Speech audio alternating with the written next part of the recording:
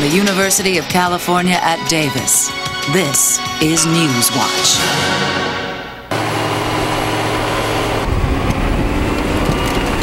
The UC Davis landfill is managing its organic trash in an innovative way.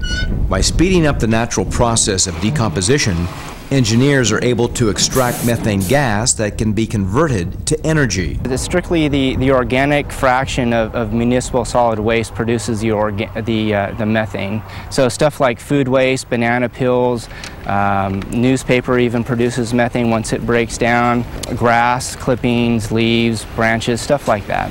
Gas is collected in this 23-acre site by perforated plastic pipe and sent 1 mile to a boiler where the gas is converted into energy.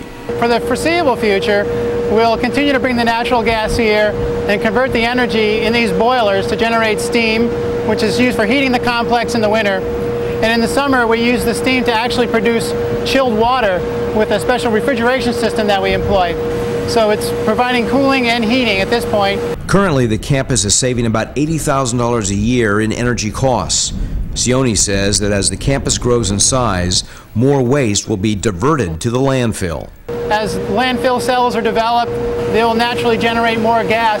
So yes, we'll have a greater production capacity. Energy experts at the university say the landfill will continue to produce the gas for 20 years before they run out of landfill space. Reporting from UC Davis, I'm Paul Fotenauer. For more information, please log on to broadcast.ucdavis.edu.